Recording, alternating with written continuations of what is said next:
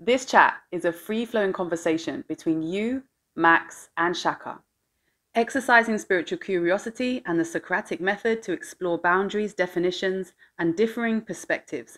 We will dissolve the MF, that is the masculine feminine understanding, and tune you into the healing center of the world, that is Costa Rica. The show starts with a few questions to dive into and really stir you up. It soon takes you into a free-flowing conversation, and the last quarter of the show is open to relational or well-being dilemma and advice from the show's hosts to you.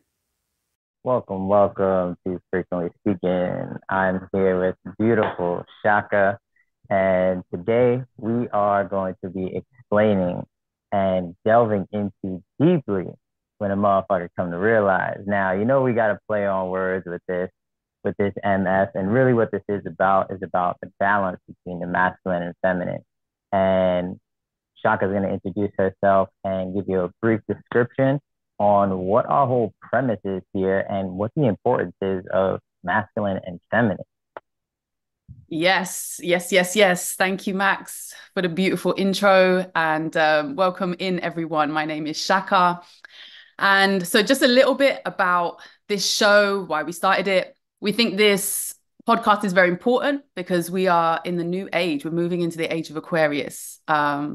We have had the female revolution, and it's changed everything. The dynamics between men and women, they're changing, they're evolving, and we feel like we're in a good position to be on the front line to just open up conversation spaces, new dynamics between men and women, and new perspectives. So we hope you will enjoy.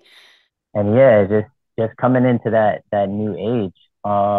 This is why we want to start out this first episode with that, is because it's a huge realization, and this masculine and feminine, we all have this dynamic within us, and it's this conversation that's playing out, and this dynamic that's consistently in this dance. And it's like, how do I be? How do I be masculine? How do I be feminine? How do I embody it? How do I express it? And all these different questions. And me and Shaka both love questioning everything, and that's that Socratic approach is, just for me, in as an example, is I believe spirituality is just asking questions.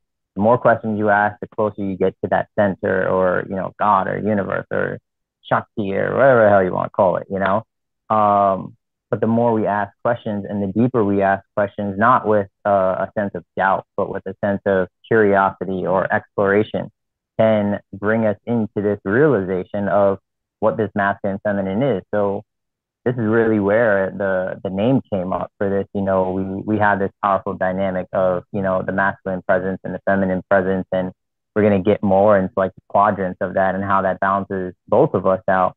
But it's also like realizing that and taking these more like esoteric aspects of ourselves and really bringing them down to reality. So that's what we hope to bring to you guys with not only these questions, but with this structure and also our experiences. Shaka as a yogic, let me not say yogi, a yogic practitioner, and taking that and weaving it into her life, and me taking the path of, spirituality and movement and body, and weaving that into my life, and just how these dynamics played out in particular situations that we've both been through.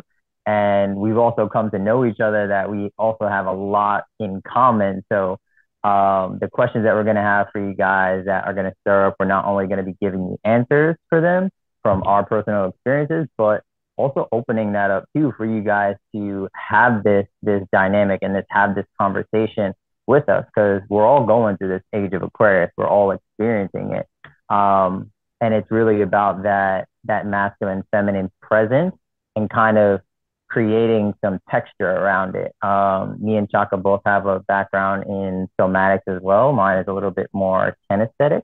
So this is really what we want to kind of give you guys a feel around and a feel for, is this masculine and feminine. And one of the curious questions that we have today is, what kind of masculine and feminine would you want to embody? Like, we know that this energy is within us, and this is a question that we've gone back and forth about and kind of felt around. And Mhm. it's really like taking that responsibility of bringing it into your body and expressing it, you know. And, you know, with me, with words and this being based in like frequently speaking, it's embodiment is really that externalized expression of what you have in your body. So if you have this masculine and feminine, like, how do you define that for Mm. you, Shaka? And well, how does it express itself? Yeah, I think Oh, yeah. Or how does it express itself in your life? here I I am mean, just taking like responsibility for it, right? Like, how do I want to express it? You're like, how do you express itself? Oh, okay. yeah, I guess because I'm kind of coming from like I have a real resistance to gender like stuff, like into like Okay. separating gender stuff. And I guess we were reflecting on this question a lot in terms of like how does the masculine and feminine present itself in ourselves, or how do we identify it within ourselves, right? And I Mm, just find that really hard to kind of separate. So I was thinking about it I was mulling on this question and thinking about like I guess characteristics, I suppose, because how do we start to define gender, masculine and feminine?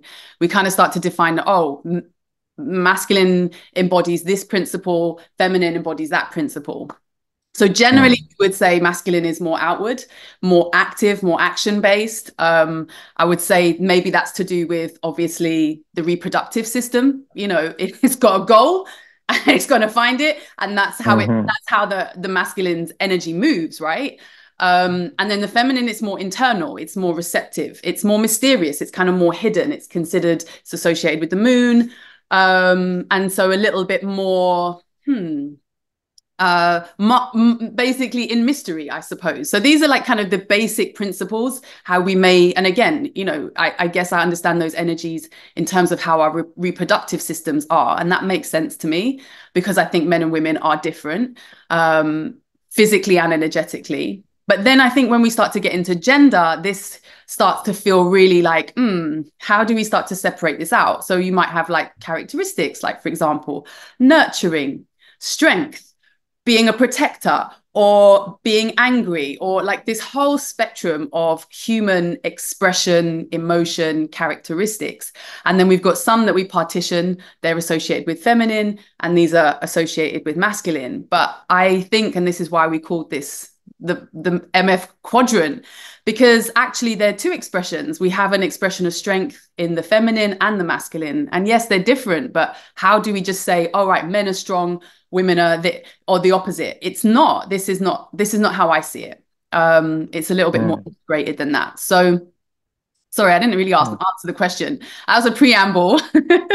No, but You I feel jump in. like that's a good grounding of it because just even getting that same resonance with the presence. I mean, this is really about what it takes to realize something, right? So like how do we see that it's real, you know? Like we know that it's there, we know that these energies are there, but also like how do we make it real? And even with you just saying with noticing this resistance that you have with like placing the gender in either one of these spaces, I even it was just kind of eye opening to me that you almost leaned into that gender aspect because when I think of gender, I think of like generation. You know, like how is this masculine energy generated and how is this feminine energy generated like through time, you Mm, know? Because like for me, I see this masculine, this feminine energy as, you know, it's eternal, it's limitlessness, you know, and so I know, okay, if I say, okay, if this is real, then it's not just me, it's not just my grandmother or my grandfather or my great grandmother or my great grandfather. It's this masculine and feminine energy has just been expressing itself through this avatar, and I've just chosen to be more like male dominant, you know, like the way I was born biologically and all these things. And that's where I feel like gives me neutrality of the trait. Like, how do I express that self? Because that's like to say, you know, women are nurturing, you know? mm. Does that mean that man can't be? You know, like I still embody those traits. I can nurture, you know, I nurture the hell out of some shit, you know? So So for me, like I see that type of resistance in not being, I guess, confined by a trait. Yeah. So I say, okay, let me think less of the gender aspect of it and just give myself that free forming sense of this or this essence, and it's just expressing itself through like space and time. So when I think of like the embodiment, it's funny that I have to almost put myself in a responsibility of saying like, okay, you are a man. As this time right now in this vessel in this capsule, you are a man. This is what the biological gender is representing. So the way that I want to, or I'm choosing to, because then I'm like, Mhm. I need to have a choice and I need to have my free will of saying, okay, what is a man? And not even necessarily like what is a man, because this is how it's just going to be expressed through me, but what is masculine energy?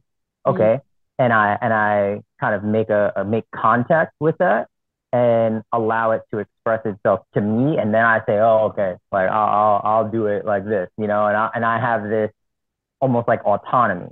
And the same way with the feminine energy. So to like kind of bring that around to how I feel like it's embodied is, yes, I am like my physical avatar is masculine, but in this acknowledgement of that feminine as well, Mhm. I like to embody my feminine traits as being a little bit more fluid and being a little bit more, like you said, mysterious. And that's the Pisces in me, where I'm like, I want to keep the wonder in the world. I want to keep the magic in the world. And um, I, I feel that also over the years, I've also noticed how sometimes that can be like almost shamed in a way.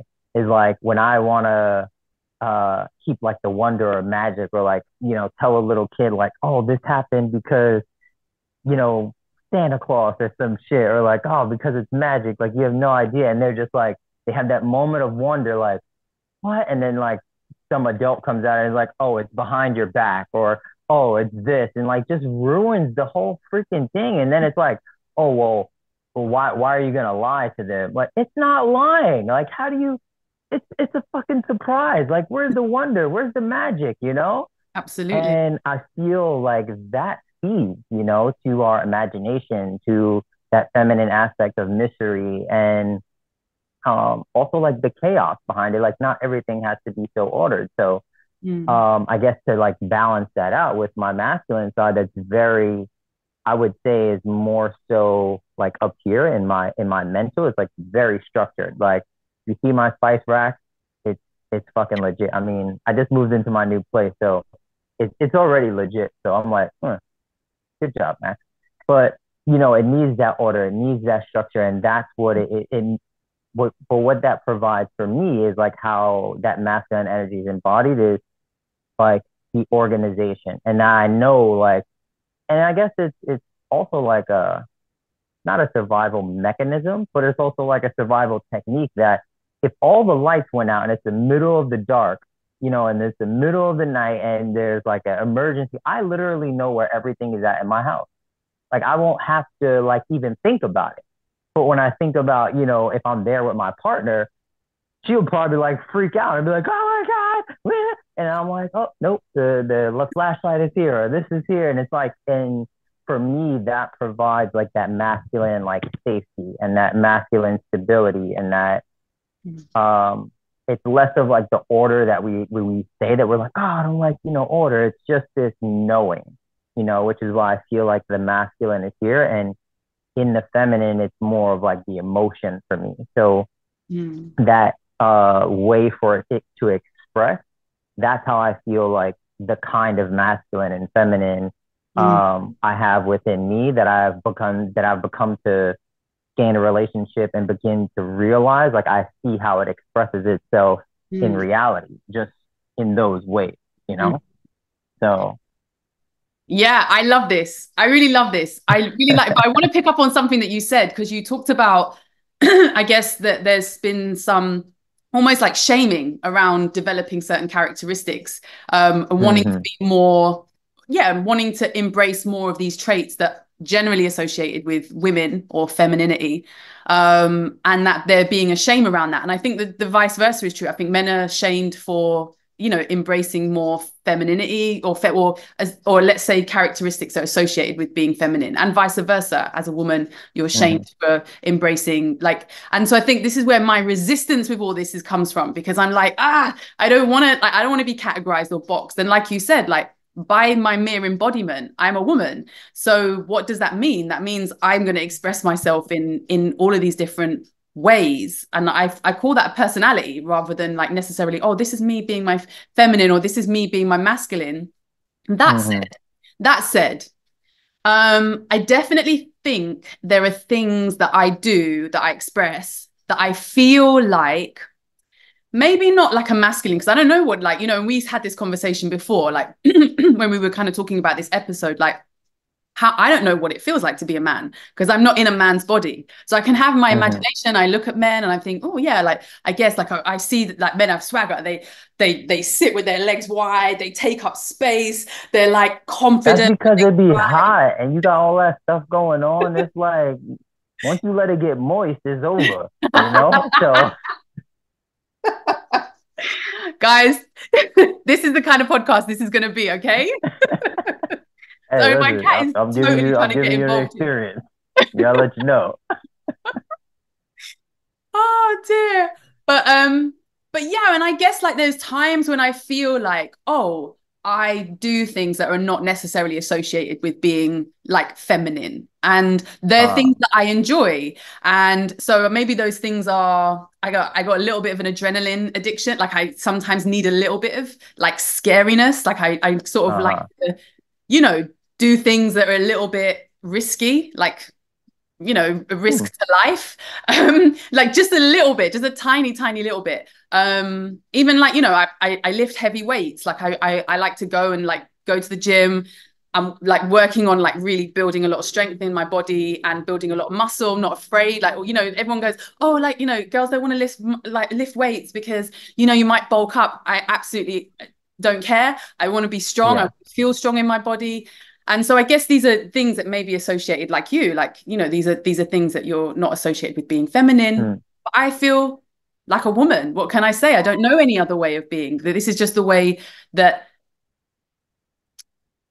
I don't want to say femininity because it's womanhood. This is how womanhood is expressed through me. So when you ask me what kind of masculine and feminine do I want to embody? I want to embody the things that I enjoy, the things that I want, without having rules put against me saying I should or shouldn't do this. I feel like people should be able to express themselves. And I think in our society, there's so much restriction, and we're putting ourselves in these categories, in these boxes, and not having this whole spectrum of expression that we could be tapping into if we wanted to. I mean, depends. If you don't want to, if you're a woman, you don't want to lift weights, we don't want to lift weights, and that's fine. If you want to do something else, it's totally fine. But I think this is really about giving ourselves permission to express these different parts of ourselves without that shame. Yeah, no, that makes so much sense. I mean, just in the same thing that you said with that, allowing a person or giving that permission to have this expression, it's also kind of how I was seeing it of being able to choose, and almost this masculine way of control of saying, I see you, and I see that you exist, but also I want to choose, and you're in this essence, or in this capsule, in this vessel of being okay, I see you, and this is how I want to express, because there's no limits. And it's almost like that same representation of the masculine and feminine, of that order and then that chaos, so there's this beautiful synergy of these two different perspectives, but ultimately it comes down to the whole spectrum of it, and to notice it, like you said, with feeling strong in your body and feeling. I remember, all the time when I train and I speak to women consistently, it's, I ask them, why do you want to weight train, or they say they want to do this, and they're like, oh, but I don't want to do that. I'm like, okay, cool. I'm a person all about, don't tell me what you don't want to do. Tell me what you want to do. Don't even say don't. We're not even gonna go down that road. You know what I'm saying? Don't So expand. when I right, because then this is what you're focusing on, and then also every step or every action that you take after that is going to be fueled by that. You Mm, may not feel like that, but that's how you're working. That's how you're stepping into this choice of going to lift weights. But I don't want to do this. So then you're going to hold yourself back from actually, truly, this is the distinction that I make between, this same feeling that they're going towards. And there's a difference between being strong and feeling strength, mm-hmm, and there's almost mm-hmm, like this texture to strength that you have to emotionally feel it, like strong is what I would say is a little bit more external, like it's a little bit more masculine. It's like, okay, this is like, oh, that guy is strong, But mm, then also when you think about when somebody says like, oh, that woman's strong, what do you think? Like, oh, she's really resilient. Like she went through some hard stuff. It's always like some emotional stuff, or mm. like something more internal. So True. we still use that word, but it has Yeah. these two different Yeah. textures. Yeah. Yeah. And also, like, I've been in the gym a lot with dudes that are strong, but they don't have strength, you Mm-hmm. know? Mm-hmm. And for me, that has always been a sense of gaining that like somatics and that texture behind my femininity, because like I would be in the gym and there's sometimes like I would work out with some dudes that are huge. They're strong as hell. Like, yeah, you could bench 315, 405, whatever the case is. Great. I believe in cool. Like I can do 225. Like I'm gonna stay in my lane, but are we gonna do this for 2 hours? Because for me that felt like strength. Mm. It wasn't like, oh, I can lift this little bit of weight for like 45 minutes and do that workout. I like that long run. I like that expansiveness. I like the chaos of it all. Like, yeah, let's do fucking 2 hours and go crazy and do 60 sets. But also pace it and do a little bit moderate. But also let's push each other. Um, so this has been that was like, and it's just interesting that you use the like exercise and like the gym Mm. as this almost like tool to kind of like feel it out, because I think that's an important thing too. Like I'm all about the body. Like I love the body. There's so many different languages that we have in the body, and I think exercise is a good way to learn and to see, like what you were saying is that full spectrum. Like you have this masculine side, you have this feminine side, but like how does that represent? And it's like for Mm. me, that is how I that is how I refined. I wouldn't say necessarily connected, but it is a relationship that I did connect with this feminine aspect of myself, because it was also for me, which is I feel like is a huge thing for men, is my intuition. Mm. And that put me in a place, and it's also saved me a lot. Like I'm very intuitive, like just not even on the spiritual realm, but learning how to like ground that a little bit more, and like, be in the gym and look at something and be like, yeah, nah, like I can't do that. I'm not doing it because I'm limiting myself. It's just like I'm not trying to like be egotistical and try to lift this weight, and like I've never been injured. So I talk to a Mm. lot of athletes and guys in this way, and I would ask them certain questions like that about being in tune, and also it also has to deal with a sensitivity, because that is a feminine aspect of a man, is like their intuition.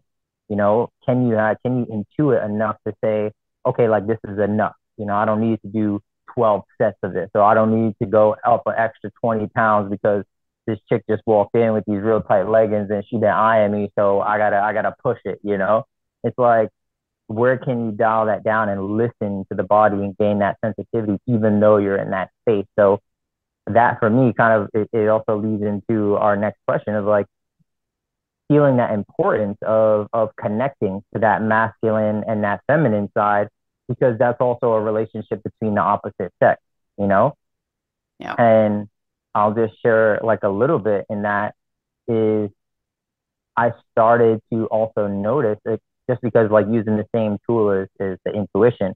I would notice that when my like previous partners or just women in my life would be more intuitive and like act on that intuition, there was also a part of me that kind of felt too exposed or like seen in those times. And Mm. I would kind of like shut it down, like, oh no, like that's not it. Like you're bugging, you're tripping, and almost And this is kind of like, going back to that shaming thing. And that also was disempowering. What I was noticing was it would disempower the women that were in my life because I felt exposed, you Mm-hmm. know? Mm-hmm. So it's Mm. also like gaining that sensitivity. I would say, like, just for men to understand their intuition a little bit more so that we can respect that in the Mm-hmm. opposite sex, because there are a lot of times where women have been disempowered by their intuition just because somebody feels exposed or they feel seen. And that's really what it is. So, like, what ways were you, did you feel like you connected to that masculine? Well, yeah, maybe for you it would be the masculine side, and see that being placed in an order in a relationship, like with the Mm. opposite sex.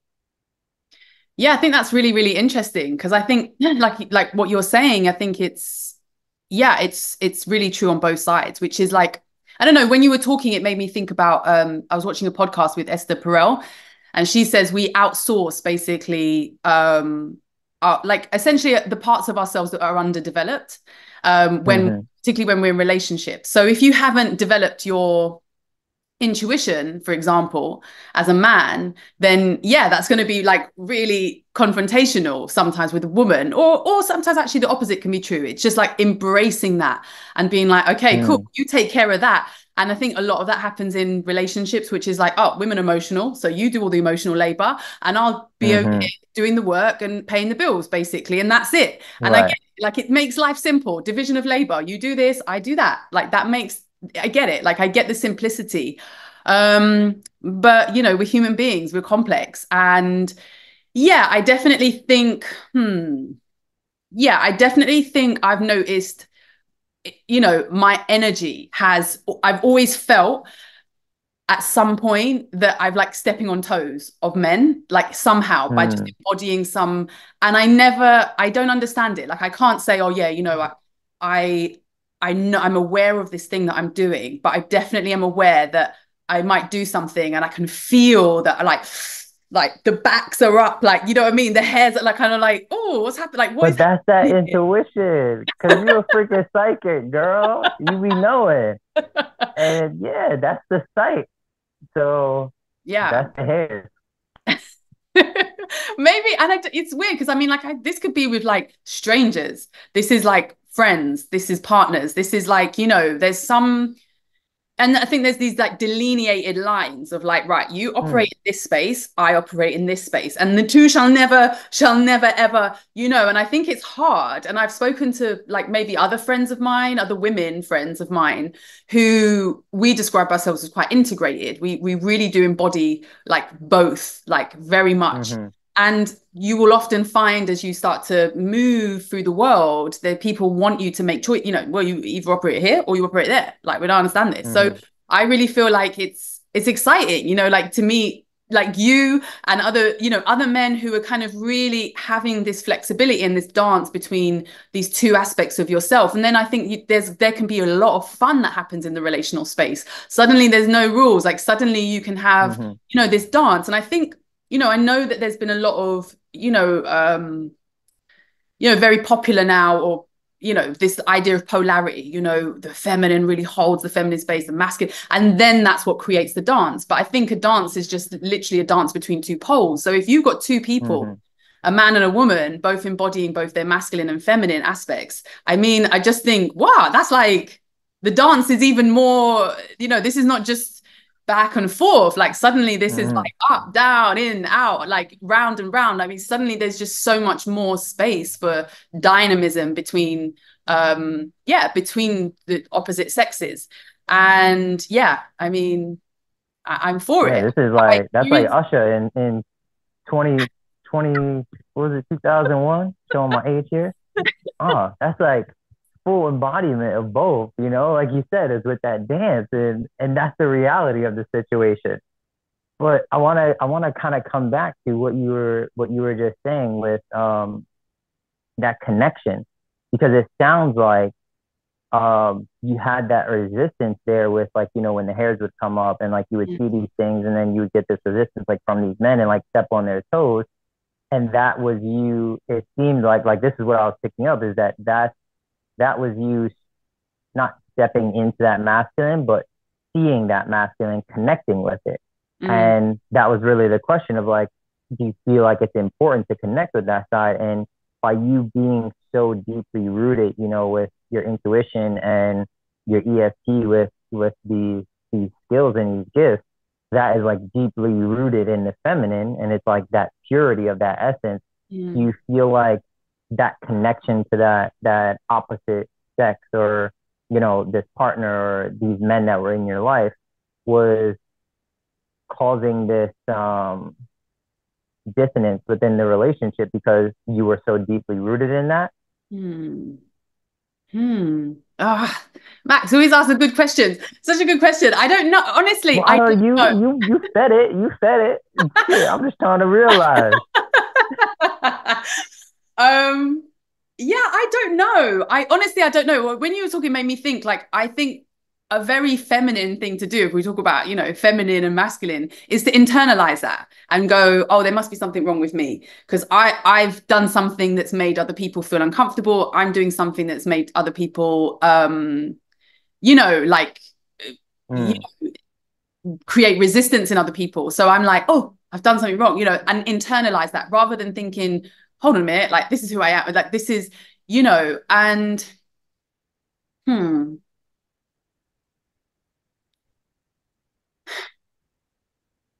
I definitely think there's something about outsourcing aspects of self. So I think there's definitely something around.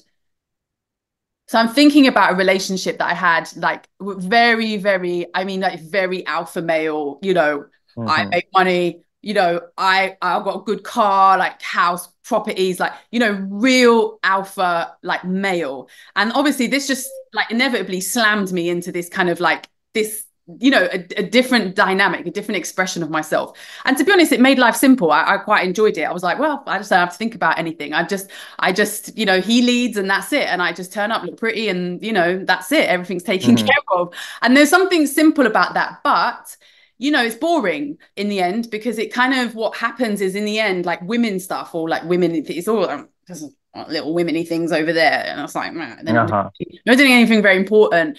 And, like it's just, and like it's nice, it's sweet because you're bringing something sweet and nice into the space. We like it when you're nice. We like it when you're being, loving and homely and looking after everybody. And like, but anything outside it's very like, yeah, like it's kind of really fixed, mm, one dimensional. And then any kind of other expression of like other kind of aspects, yeah, I definitely think that can be seen as a threat. But I'm wondering if this is really more to do with like containing the feminine as well. I think there's something about like when you touched on it mm, about like the chaos of the feminine, the kind of freedom, the intuition, it's kind of mysterious. It's kind of like there's a fear around that. I think women even fear it in them mm, in themselves, and it's feared in the world. And I definitely think that there's something mm-hmm, around that. Um, yeah, and I think as I get older and I know myself better and I understand my gifts more, like I can pinpoint that a yeah, bit better and be a bit more confident about, yeah, who I am. mm. And um yeah, yeah, it's So yeah, interesting. I'll answer your I question. feel Sorry, I like don't know. that part, right? No, I mean, because that's like the distilling of it, and what you said right there, I feel like answers that question of why it is important to connect to Mm, those sides of you, because really I like what I'm seeing is what was happening is that you were so deeply rooted in this feminine aspect and that essence of the intuition, the gifts, and the chaos and the mystery and the magic and all that stuff. And mm, then you attracted this alpha male, which is like completely on the opposite side. mm, But there was the importance was dissolving that fear that was there, like his fear of not containing that rawness and that purity, so not seeing you, and then you just kind of like surrendering to that and not fully being in power because you were almost like afraid of stepping into that power. So that is like a perfect example of like why this podcast exists. It's because that's the motherfucking quadrant, like that's the balance. It's like seeing the spectrum here of that masculine and feminine, and also seeing the spectrum here of that masculine and feminine, and saying, okay, like what is like, yeah, what is the importance of being connected to that side? Because Yeah. yes, it is showing in that opposite, in my partner in the opposite sex. And it doesn't even have to be a partner. Like it can be the males in your life or the females in your life. It's like, Mm. but what we want, like for me, what I want to live without is without resistance, So wherever there's resistance, I want to lean into it. So it was almost like this fear that was there, and that had to be dissolved Mm. to kind of allow yourself to step into that other side, but also seeing that importance of like, oh, okay, like it's not this masculine, super masculine man that like just does everything, but it's completely like emotionally disconnected. Yeah. Or even for men is like to step into that feminine aspect and be like, okay, well, I don't have to fucking like go do yoga and like wear beads in my hair and like do all these, I don't know what men think is like feminine, but it's about like letting yourself go, like being in that chaos. And I can just say, just coming from a man's position, is like seeing these conditions that we set ourselves. And it's like, for me, I don't personally believe that that's one, it's not powerful as just a human. Like, I don't care if you're man, woman, trans, binary, whatever the hell you want to say that you are. It's just not powerful as a human Yeah. to say that one, this thing is that, and this thing is that, and that's it. Like either I'm going to be that or I'm going to be this. And because for me, that doesn't allow your mind to be free, it doesn't allow your body to be free, and it doesn't allow freedom of expression. Yeah. So ultimately, you're going to become a prisoner. And I don't like that shit. Just as a black man growing up in America, I don't like prison. You know what I'm saying? So I'm like, res- dissolve all resistance, Yeah. So like all fears, all the narratives. And this is kind of like those conditions, to say, okay, cooking or cleaning the dishes, like, oh, that's a feminine trait. It's not, bro. It's actually like just to be clean. Like, what, you can't cook for yourself?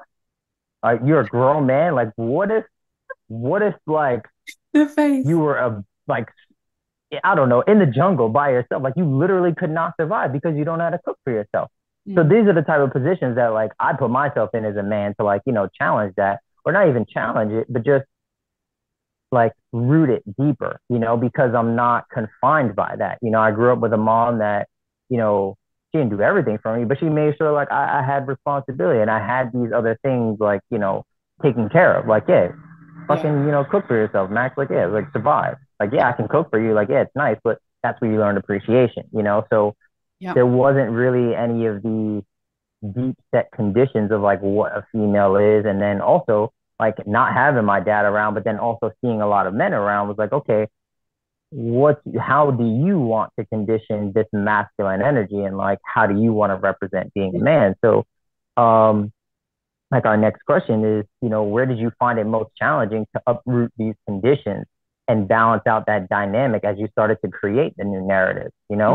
And for me, this is just kind of like expanding on it a little bit, is I've always been creating that narrative. And I think that's the importance of understanding this, when we start to realize like who this motherfucker is, like, who this masculine feminine is like, I'm writing this narrative as I do everything.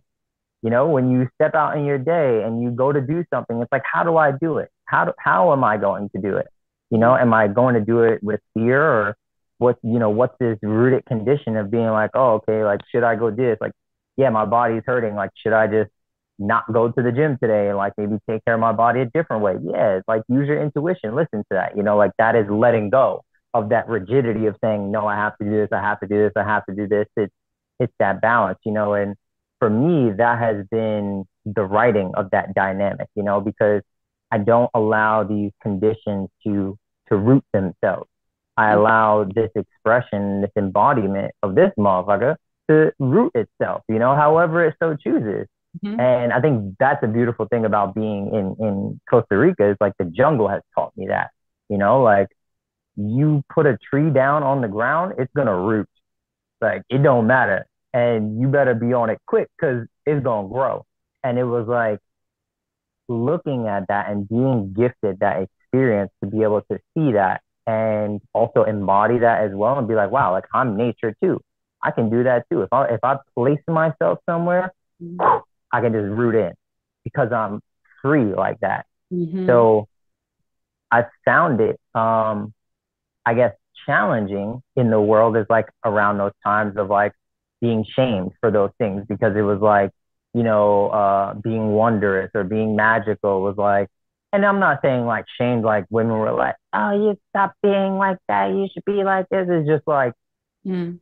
just even being like told like, oh, well, why would you do that? Why would you want them to believe in something fake? It's like, bro, it's not fucking fake. Like it's actually magic. Like because you can't like because you're not magical doesn't mean like, oh, it doesn't exist. You know, like just for a short example, I remember, and I don't know if anybody can relate to this because if you can relate to this, I kind of give you like a silent middle finger because don't do this, people. It's fucked up and it hurts and it sucks. Mm. But like, imagine surprising somebody, right? Mm-hmm. Ultimately, what has to happen? If you're trying to surprise a smart person, you Mm. have to lie to them. You have to, even if it's lying through omission, even if it's that, but you're doing it for a good reason, right? So it's like, oh, okay, like yeah, I can not tell you that like this thing is over there and blah blah blah.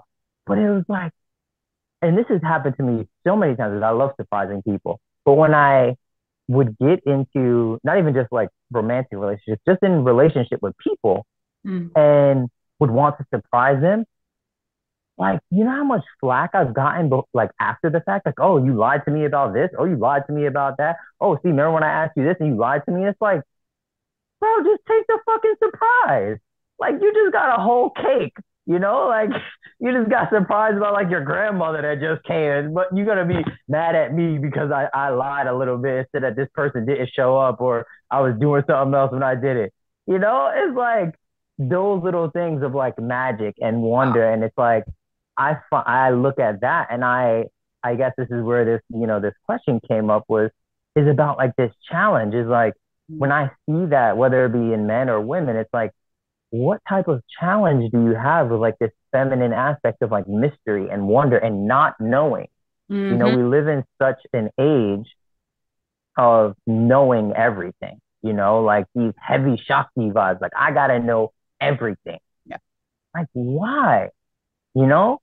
Like, where do you leave any splendor or like wonder for your life to be magical or joyous? You want to create every single moment. And Yeah. I mean, not that I'm taking anything away from it, but I ask for you, what would you feel like is a challenging condition that you had to uproot when you were creating this new like Mm. whole embodied motherfucker? Oh man, you're everything you said is just like literally like light bulbs just going off in my mind. There's so many things I want to pick up on. Flashing light, light. um, but yeah, no, I think like the first thing is like the one dimensionalness of what kind of what you're saying, like when other people are holding a place of one dimensionalness, then almost you're forced to hold a place. It's, that saying, people can only meet you as deeply as they've met themselves. So if Oh you are my God. not, I if say you that all haven't the been able, time. it's true, right? It's so true, right? Because if you haven't experienced the vastness of the entirety of your being, if you're cutting off parts of yourself because man don't do that, girls don't, you know what I mean, like if you're like really like creating this like really one-dimensional aspect of yourself, and the Uh-huh. people do it. I even like there's a part of me wants to say no, people don't do that, and I'm like no, I see people all the time where we don't do that because and I think that's where we're brought up. I definitely think there's something about how we're brought up. Those are the things that we're taught as we grow up, and then obviously society reinforces that. But I think Mm-hmm. there's something really difficult about being a dynamic, multi-dimensional person, Mm-hmm. in environments where the majority of the people that you're interacting with or being with or dancing with, in the relational space, like you say, be that romantic or work or friendship, is that it's really Mm-hmm. difficult to express those sides of yourself, when the environment doesn't provide, that spaciousness and that context. And I guess from my experience, like I spent a lot of my life trying to fit in and trying to like, and I'm like, man, and I don't know, you get to a certain age and you're like, wow, this is boring, I can't do this, and I can't Uh-huh. actually do this, it's tiring, it's exhausting because I'm like spending all, and I think that's common. I definitely think there's something about that that's like almost like the passage of like the human journeys, like, you know, in your youth, Yeah. trying to spend all your time fitting in and being like what you think people think you should be. And then I think you just get to a certain age where you're like, it, this is who I am, and then that's what it's going to be. And like you said, like, you know, being able to root down wherever you are, and it is what it is. Like, you are who you are, and like, you will find your people or you won't, you know. And then you start Uh-huh. to realize, and then also even that body awareness, you talk about the somatic aspect. I think that body awareness, when you're in environments with people that create restriction in your body without even realizing, you might, or Mm-hmm. consciousness, or like, you know, certain types of bodily reactions, you start to tune into that a little bit more, and you start to notice that. And then you know, and as an adult, you get to make choices about, you know, where you spend your energy. So I definitely think that's been um yeah, that's been a journey. Hmm. Yeah, in terms of like really, yeah, like, yeah, coming up against that as a challenge, and then really being like, well, actually, you know what, you either like it or lump it, basically. Hmm. um this is who So I for am. you, it was like the spaciousness to create those narratives. Mm. Like that's what it seemed like. There was this like contraction, like you had to. Because I mean, that resonates with me as well, as to like almost make yourself small for the world. When it was like, no, I'm this big thing, and like now when I'm this big thing, it's like I got a big ego, such a huge ego, And it's almost like the world wants you to feel bad for that. It wants you to fit into this small box to meet everybody like where they're at. Is it, but then, you And know, just to pick, sorry, quickly, just to pick up what you said, because is it the ego though? Because I'm really inclined to feel that it isn't, because, you know, when you were talking well, about, no, I don't believe that it is either. But people will yeah, make you seem but like people that think when that, you're yeah, when you are so big, and that's just your expression, you yes, know? yeah, And I think that's like something we're definitely going to talk about, in later episodes, is about this expression of the male ego and the expression of the female ego, and like what that is. But like with this realization is just the realization that myself is a lot bigger than the world is trying to confine me. So it yeah, sounded like for you that challenge was the constriction and the conflict of like scrunching yourself down like this. And like I fully resonate with that, because it's like, no, like I have all of this stuff to go. And yeah, I think that is, that is the realization, like basically saying like this bigness, this expansiveness, this unlimitedness is real. And this is myself. And it's also like I can kind of reflect on that now and see the feminine and the masculine trying to express itself and trying to feel it out and doing all these things before realizing how expansive it was. But it's also like seeing that blessing in that I had to go through that to be like, oh, okay, now I see the value of it. And I also see like the temperance mm-hmm. of Mm-hmm. not just expanding into this bigness and being egocentric and being entitled and blah blah blah and all these different things. Like I tried to contract that much, so now that I'm expanding, I see that appreciation and I have that gratitude, which is why I feel like, I don't know if maybe you can resonate with this, is that we found this path, because that expansion of like you said, of trying to fit into this thing and then saying no, like choosing yourself Mm-hmm. and then choosing to expand, it leads to a more um, refined way of expansion, rather than just being like, a kid is born, they're like, you're telling this kid, oh, you are everything, like nobody can tell you nothing. Then they're, entitled as fuck, and, they're like this alpha male or this alpha female and blah, blah, blah. And it's like all of this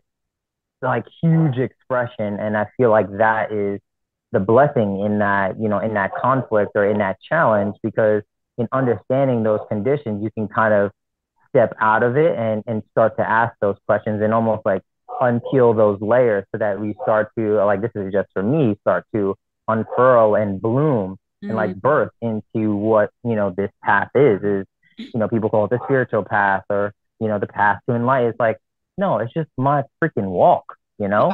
And it's like Path the to walk that authenticity. I want to do. Right. And yeah, and it's the authenticity, is because that's what we're walking in. It's not like we're walking to like, oh, I'm becoming authentic. No, it's just, this is who I am now. And like, like you said, like leave it or lump it. Yeah, I like that. UK shit, but it's this, you know, this narrative that you want to write and say, okay, this is how I want to walk balance. I want to see that this masculine energy is going to be expressed this way, and I want to see that this feminine energy is expressed this way, and I want to watch them dance as they like one takes one petal off and one takes the other petal off, and then I get to experience that as that flower, or as that path that's just being laid that's in front of me, and for me, that's been an important strategy to take, is to maintain that balance.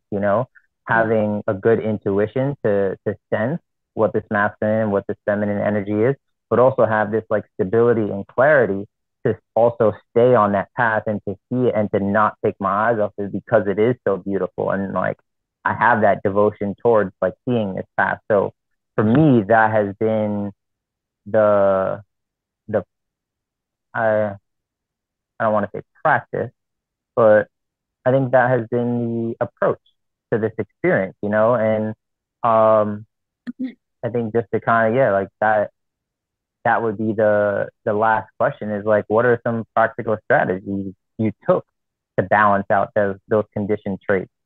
Because like, even for me, that was like just growing up a young black man in the ghetto in New York. It was like, we're always told like, oh, you too soft. Like, I remember a guy telling me that he lived across the street, one of my friends, like, dad. I remember him telling me, he said, yo, you know what, Max? I was like, you're like 10, 11 years old. He's like, Max, when you grow up, you either gonna be a pimp or you're gonna be gay. And I was like in my head, because I was like a witty and like really like smart with my mouth kind of kid. And I was like, wow, thanks, Paul. But what do you know?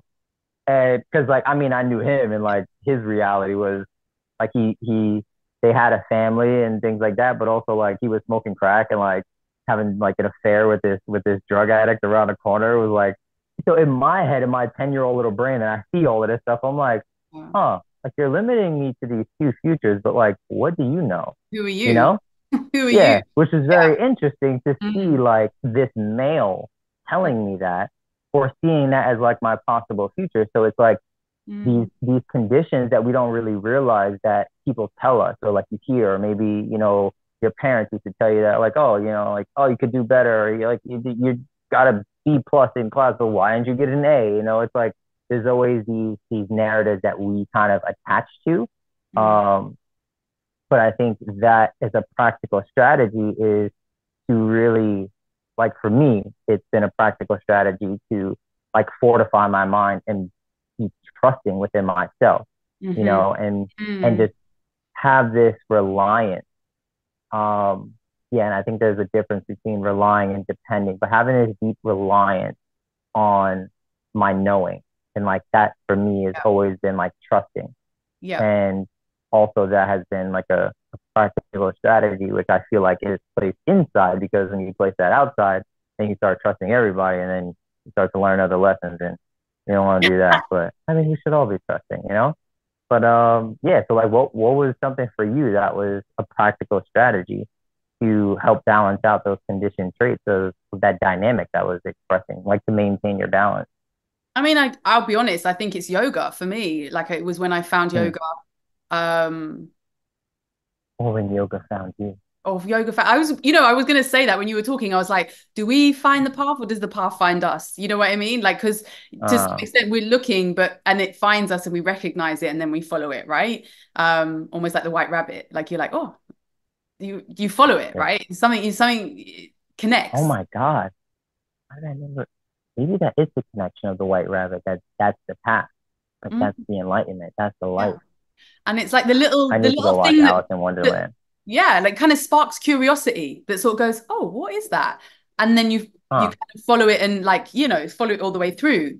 And yeah, I think definitely yoga for me, because I think, just coming back to your point on authenticity as well, authenticity is about being you, right? Who you are. Like, you were kind of talking about this kind of overcompensation of like, I'm going to be this, or like, I'm going to be what, like, I don't think authenticity is that. Like, authenticity isn't like, I've got this vision of this person that I want to be, and then I'm going to do all the steps to get to that person. Actually, Mm-hmm. authenticity is about peeling away all of the things that stop you from seeing all the parts of yourself and giving yourself permission to express all of them.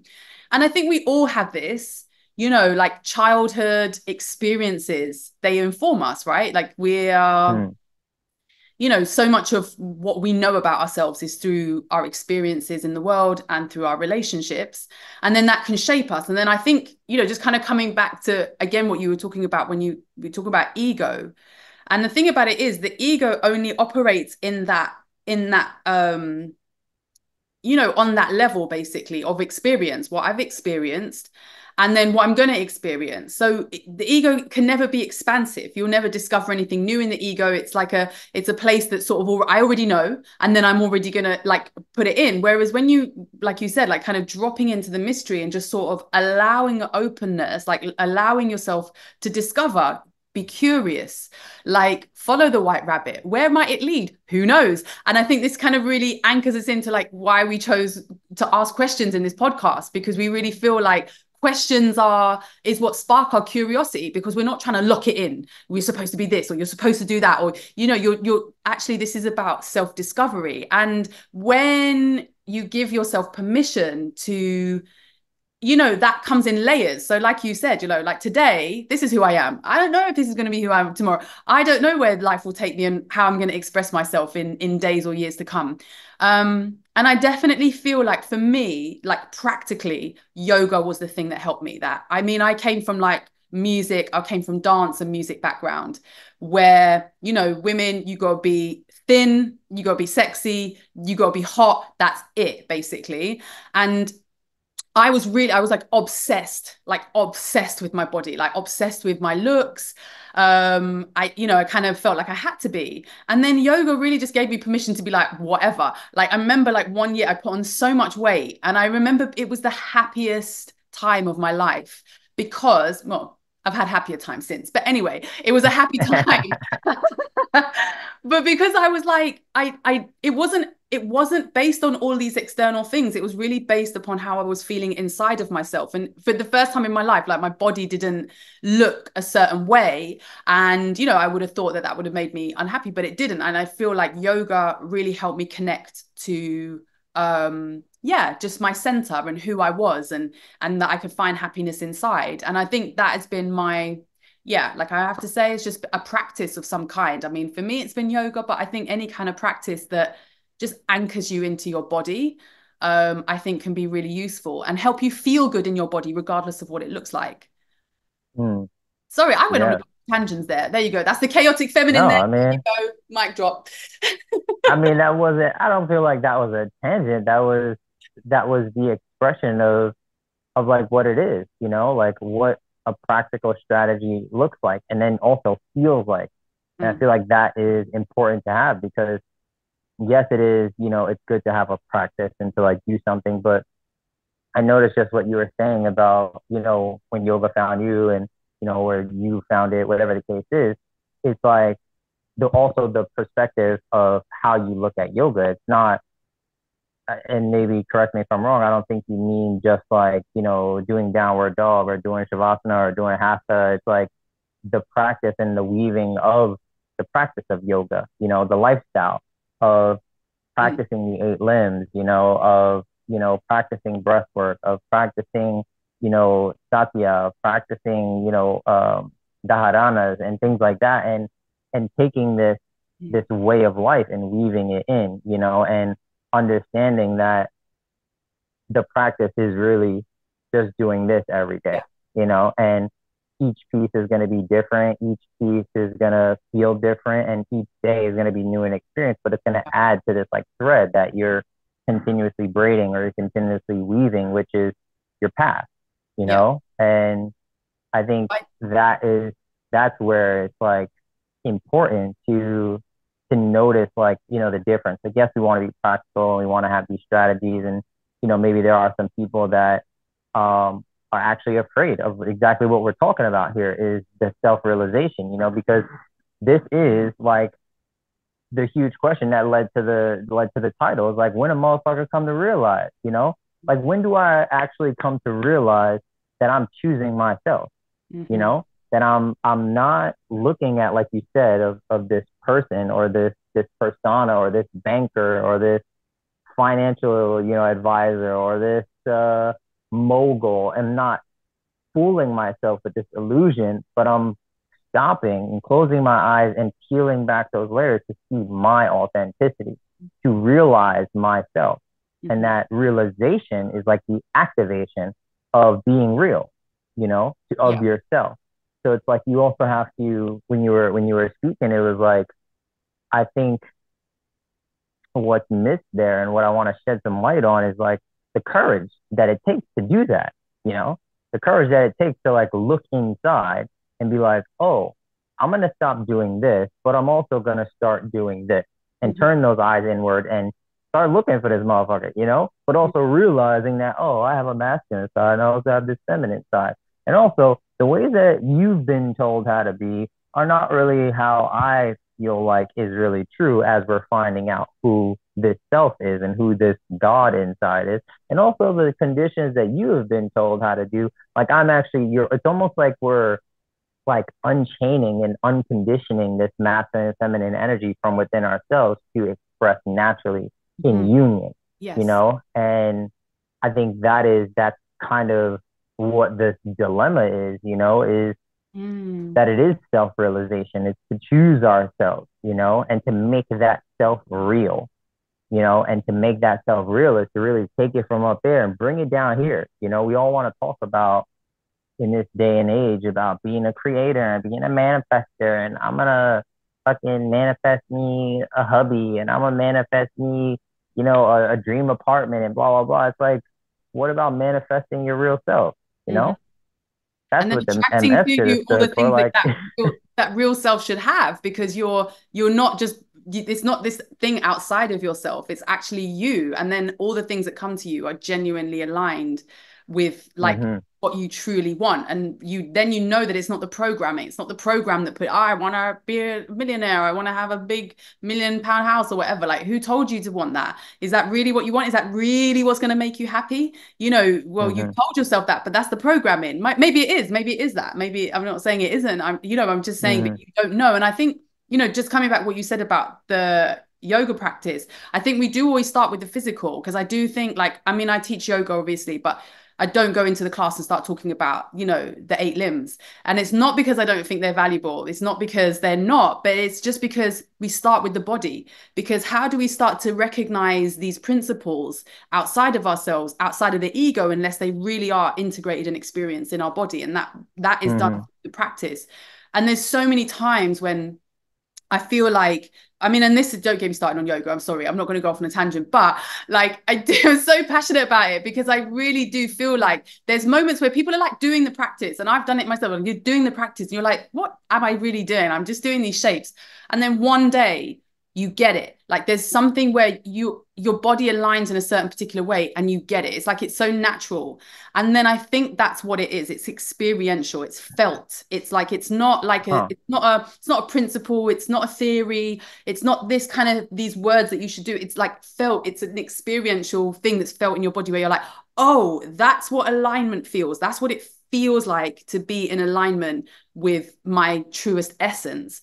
And then I think once you kind of connect to that, regardless of whether that's held permanently as a permanent state, it's not easy to do, but you mm-hmm, recognize it, then you can start to like, oh, I start to see the theory, the principles, and you can start to, like you say, the weaving of that into your life, like the theory and the practice start to meet each other. um mm, I mean, the lineage holder of my practice, his saying was 99% practice, 1% theory.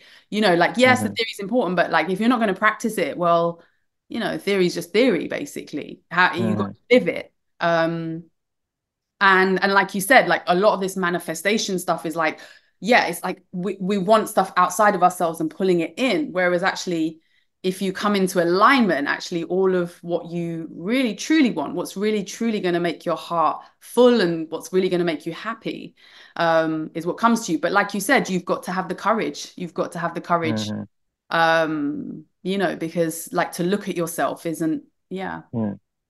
Yeah. So when Yeah. you come to realize by, sorry guys, Right. like, you know, And you actually start and looking at actually yourself. choosing that, Mm, because it's like, I mean, just as you were speaking, there was this sense of um almost like, I don't know if it was an uncertainty or like a confusion, because for me, I've always felt that, like, mm, from, I wouldn't want to say from birth, but I always felt like it was innately planted in me to mm, just choose myself, but not from a like a selfish standpoint. It mm. was just like, remember I was telling you about, like, that deep knowing and that trust has always been there. So I think in this, what you said is like, between this balance between practice and theory, or, practicing more, but having this concept of both of them, it's like that. I feel like that's part of the realization of making that theory Mhm. theorize, and making it a reality through the practice. And, like, I'm 100% like, yes, you need to do it in your body first. And there needs to be this, this thing that resonates. And I think a lot of times what happens is like when we have those conditions, or we have those thoughts, or all these things that create this illusion, or that Maya, that's there. And we say, oh, like, once I get there, like, then I'm going to be this.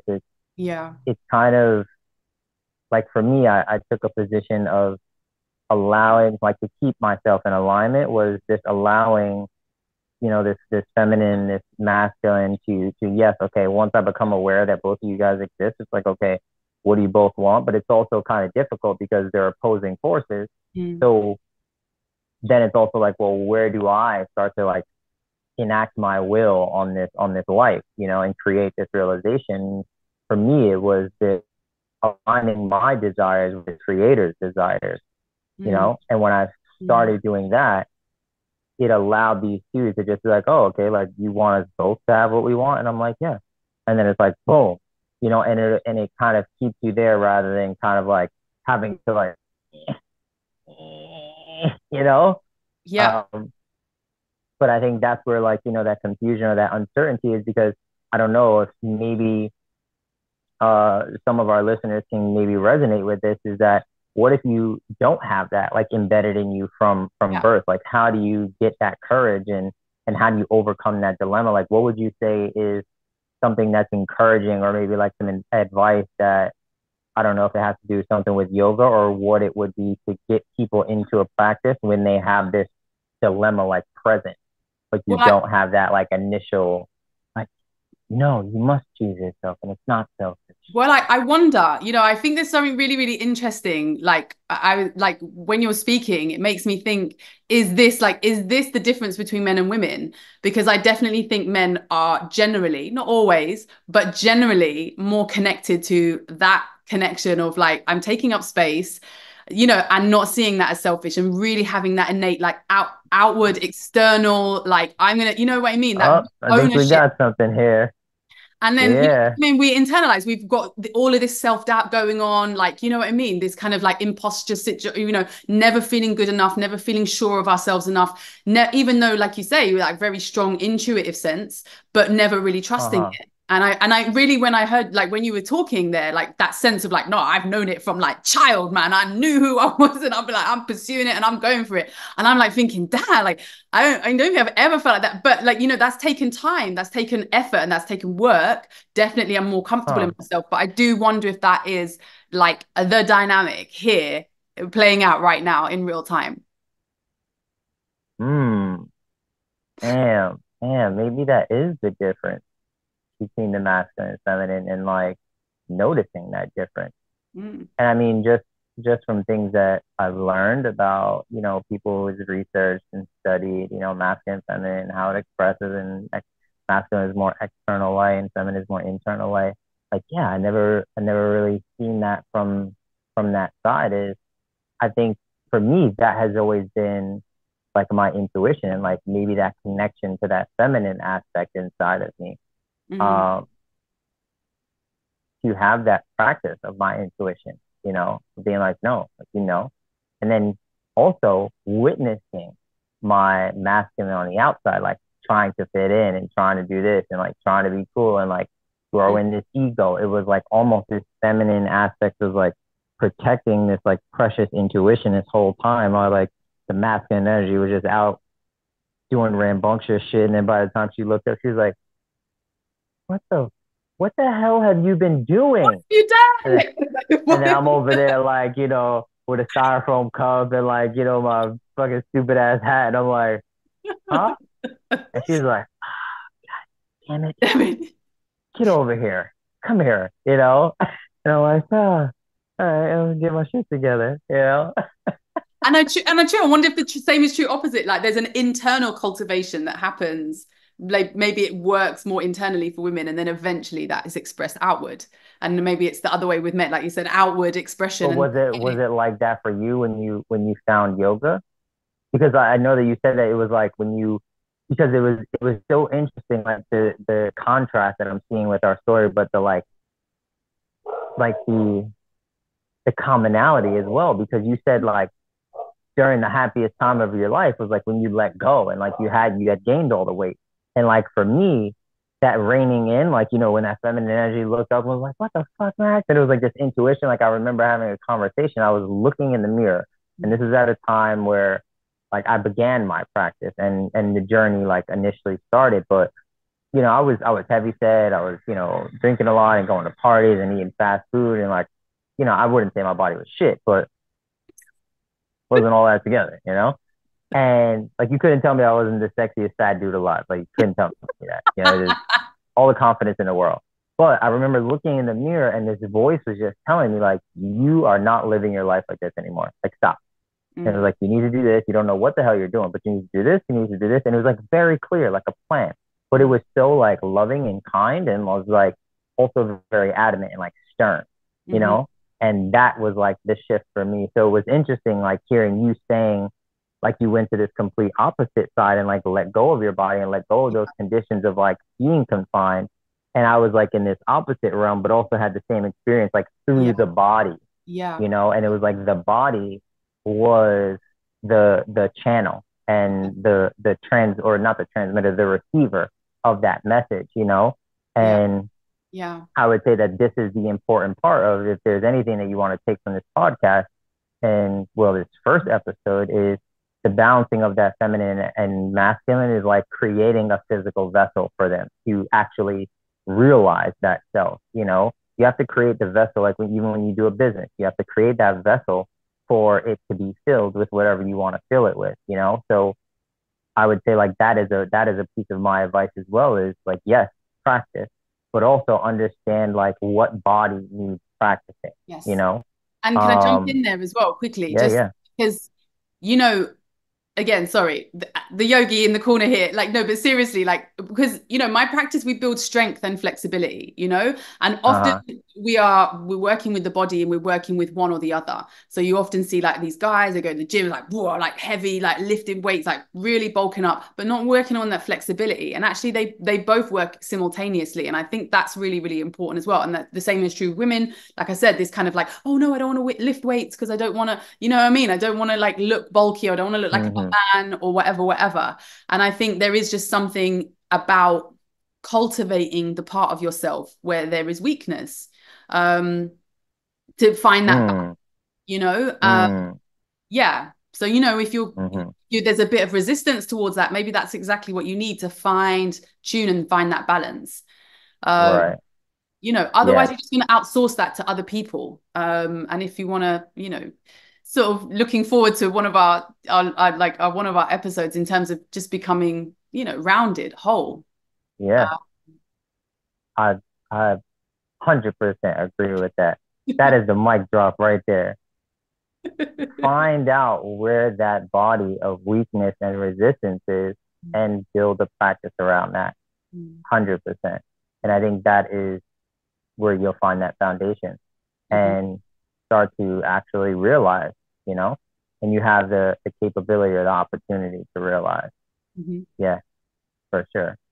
I mean, what needs to be even more said than that, you know? And yeah, I think with that, this is this has been the motherfucking quadrant. And we're gonna definitely delve into a little bit more, like once we start to understand those practices and we build those. And if there's any questions that you guys ever want to ask Shaka or me about how we build a practice, how to build an effective practice, what body needs that practice, like you can always reach out to us, and like check into the links, visit our website, things like that.